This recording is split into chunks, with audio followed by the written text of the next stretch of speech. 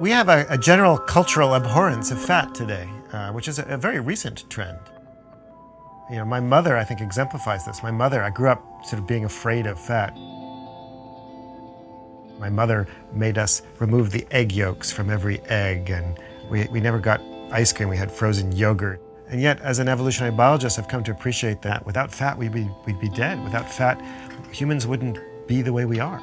Fat is really life. We associate leanness with health, and of course leanness is a totally different thing. Clearly there's huge sociological players in how relative degrees of obesity or leanness are perceived. It's obviously not something that's inbuilt into Homo sapiens, because there are places in the world where it's different, and there are ages and times when it's been different. When Rubens was painting, the optimal female beauty was much larger than the optimal female beauty in 20th century Europe. Fat isn't just there to be unpleasant and cosmetically disturbing, it's there for a function.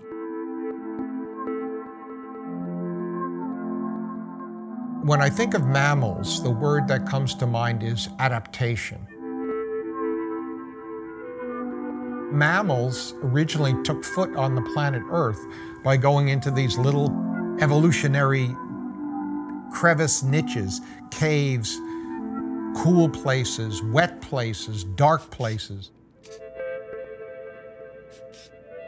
We can go quite a long time without food, much longer than some other animals can. Fat really gave us a big advantage in terms of beginning to colonize hostile environments. Life is about using energy to make more life. That's about as good a definition of life as I can come up with. We eat food because it has energy in the form of chemical bonds, which we then either burn immediately or we store. So there's this constant fluctuation of energy going in and out. When you're eating a meal, you're in what we call positive energy balance because you're bringing in energy. And when you sleep, you're in negative energy balance because you're now burning that just to maintain your body.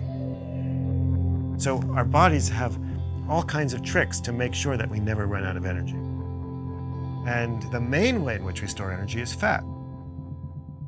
Fat tissue is quite complex, but its primary purpose is to have these resident cells called adipocytes or fat cells, and their primary purpose is to be the place where you store this vast larder of lard. The fat cell has often been described in the past as like a fried egg on a beach ball. So the beach ball is the droplet of fat, and the fried egg is the little nucleus with a tiny rim of cytoplasm going all the way around the beach ball. They're the only cell in the body that can occupy themselves with 99% of their volume with a single droplet of triglyceride. Triglyceride is a chemical substance, but it's a naturally occurring chemical substance, and it's the way in which we store fat, and it is, in chemical terms, a fat. Fat is composed of, a glycerol with 3 fatty acid chains that come off of it, and those fatty acid chains, our bodies are beautifully able to cleave them, bit by bit, and we burn them. And so a little bit of fat produces vast amounts of energy. I mean, fat does burn. If you take a piece of fat that you cut off a lamb chop and you put a match to it and you light it, fat burns. Whale oil was used as a source of light and heat. That's just melted fat from the whale. There are chunks of a fat molecule that are identical to chunks of a gasoline molecule.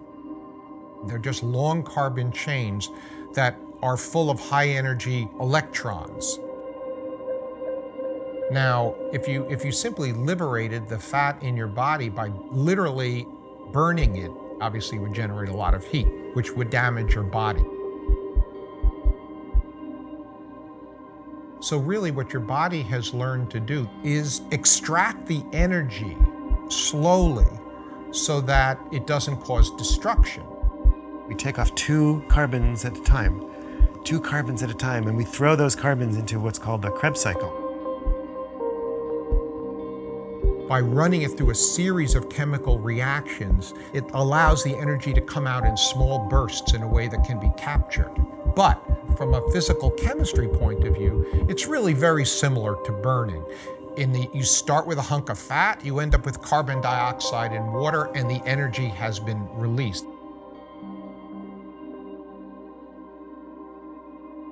The understanding that fat was a place where you put excess calories and the understanding of the biochemistry of that has been long-standing, but it thought to be a bit boring. I mean, it's kind of like the backstore larder, and you just put it away, and it wasn't a very, the fat cell wasn't a very intelligent cell. It wasn't doing anything terribly clever. It was just storing away stuff for a rainy day. 1994, 1995 were good years in this field. In 1994, we found PPAR gamma, the master gene of fat. You can put this DNA binding factor into many cells, and pow, 2 days later you have a fat cell. So it then became accessible. What is going on? How does fat form? And then that same year, Jeff Friedman published the cloning and identification of leptin, the hormone that fat cells make that talk to the brain. They were published in the same year. This was something that people wanted to work on. So leptin comes from your fat tissue, it goes through the blood, it latches onto highly selective and specific receptors in the brain, and those turn on a whole pattern of activity within the brain. In one fell swoop, this adipocyte, the fat cell, went from being a dumb, one of the most boring cells in the world, into being an intelligent member of the neuroendocrine signaling community. Fat is an organ. It's doing stuff.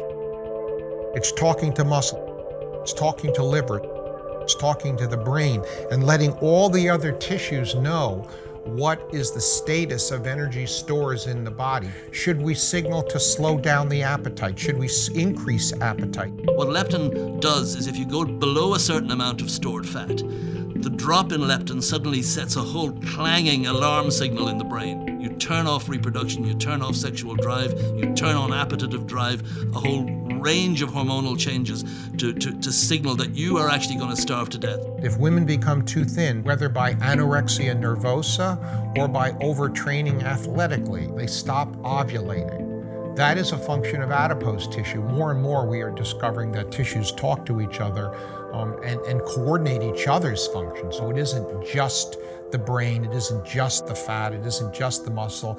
The fat talks to the brain by eating affects the hormone levels. And so the whole thing is a really complex interwoven network that allows the body to do these functions without things going very much out of control. Fat is important to all animals, but humans are especially adapted to be fat. Even thin humans who have very little fat on them, by our perspective, are extremely fat compared to most primates. Nothing makes sense except through the prism of evolution. I mean, so therefore one always tends to go back to evolution and work out why things happened. The average primate out there is probably 5 to 8% body fat. The average thin human hunter-gatherer is a female would be 15 to 25% body fat, and males might be 10 to 15% body fat. That's not accidental. Everybody knows humans have big brains. Our brains are, for example, about 4 times the size of a chimpanzee's brain. Brains are very expensive. Your brain, even when you're asleep, your brain requires an enormous amount of energy to function. You spend about 20 to 25% of your resting metabolism to pay for your brain. All the cells require, you have to constantly regenerate the neurotransmitters. The cost of transmitting electrical potentials down each cell and each axon in the brain costs a lot of energy, which means that if you're in a state of negative energy balance, if you're not taking in as much energy as you're expending, you're going to have to essentially provide that energy from storage, and of course that comes from fat. And if you don't supply your brain with that energy, you go into, you die. If blood sugar drops even once, you would rapidly have a deterioration in your cognitive function. You would be equivalent to someone who's just drunk a half a bottle of whiskey. Evolutionarily, you can imagine, even one episode like that, you'd be eaten by a saber-toothed tiger.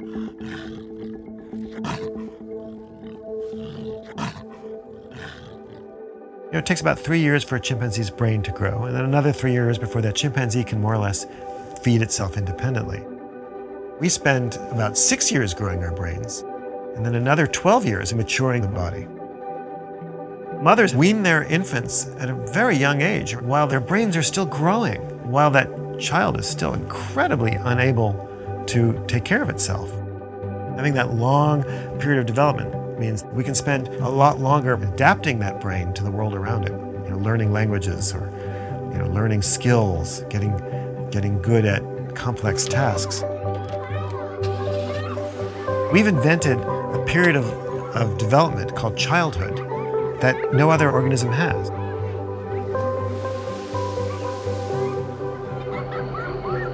From the perspective of the mother, they have to take care of their infants. They have to take care of their 9-year-olds, right? That takes energy.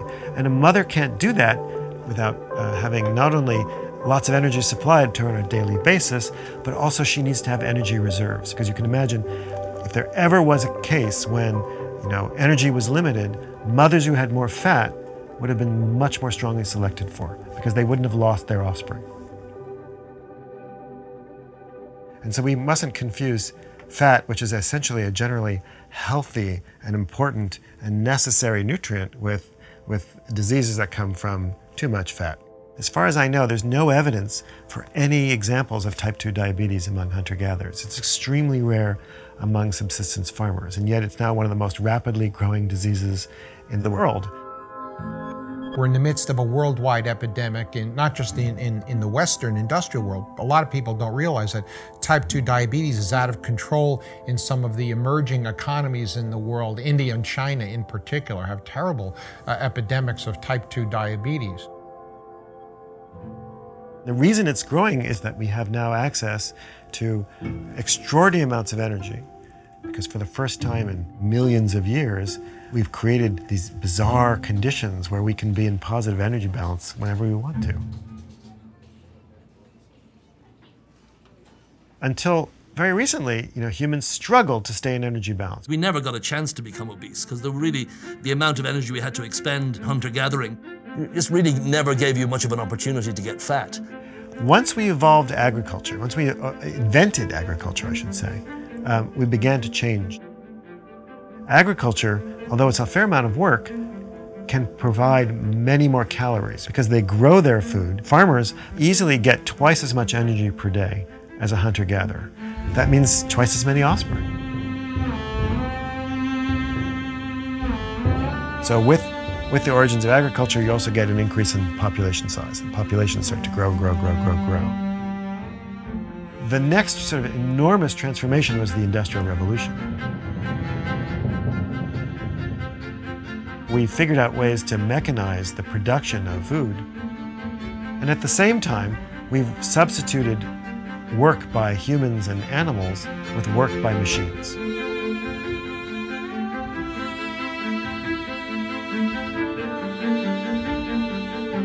Automobiles, computers, televisions, automation in manufacturing. Many few of us are farming. We evolved as animals that move, to hunt, to gather, to migrate.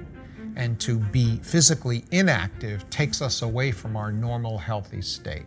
It's only in the last 50 years, with changes in industrial food production, refrigeration, packaging, that the average human being can afford enough food to make themselves obese without having to spend an awful lot of energy.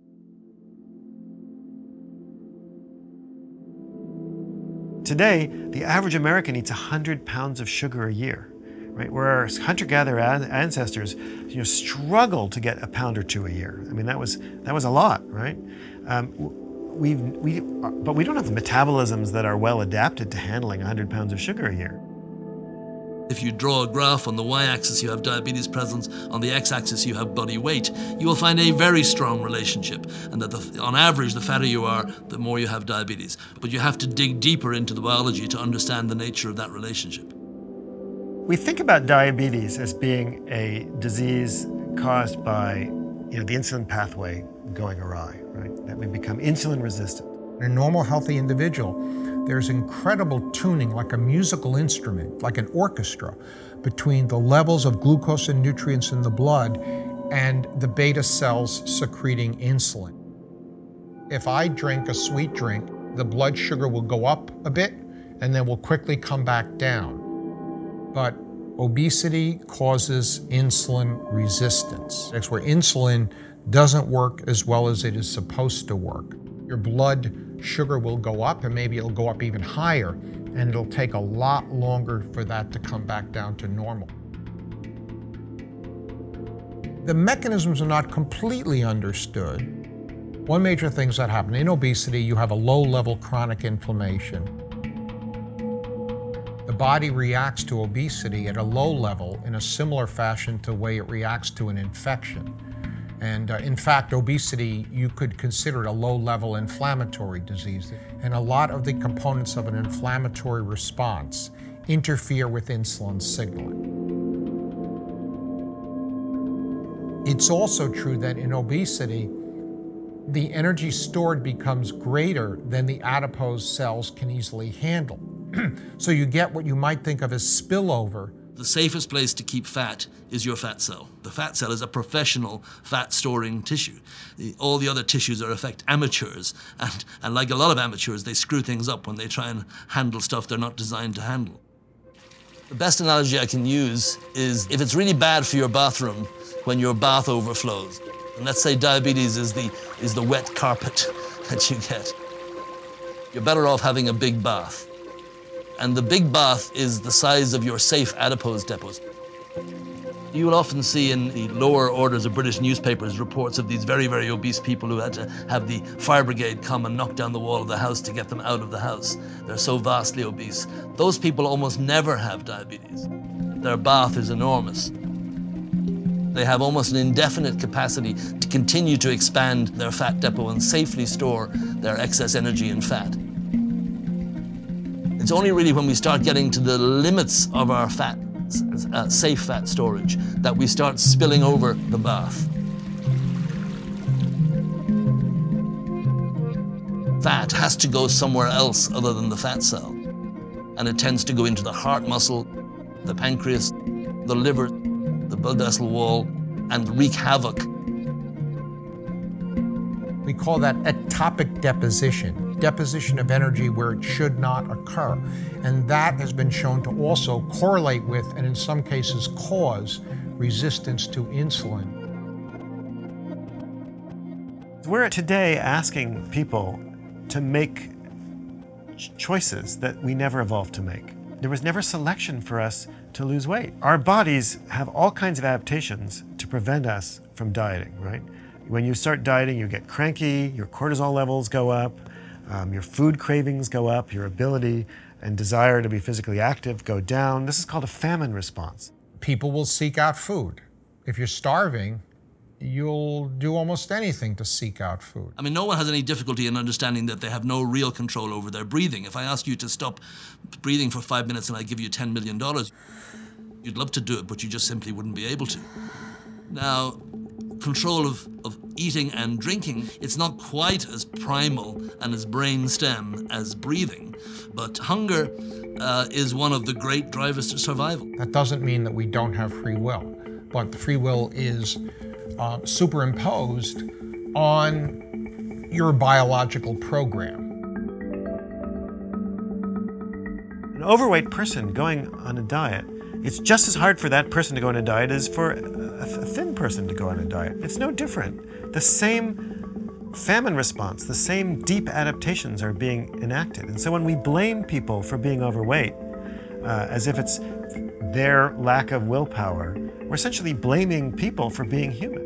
I find it hard to understand why you should get so upset because someone happens to carry a few kilograms of extra adipose tissue around. They're not actually impacting on your life in any way. I think it inhibits us taking it seriously as a medical issue. I don't think the people who take the escalator are lazy. They're being normal. If you put an escalator in the Kalahari Desert, hunter-gatherers there too would also take the escalator. If you put donuts and soft drinks out there, of course they'd be drinking them. We just today have access to the foods that we crave, and as a result, we're getting sick. There's no analogy in the natural world for what we've done to ourselves. We're in uncharted territory.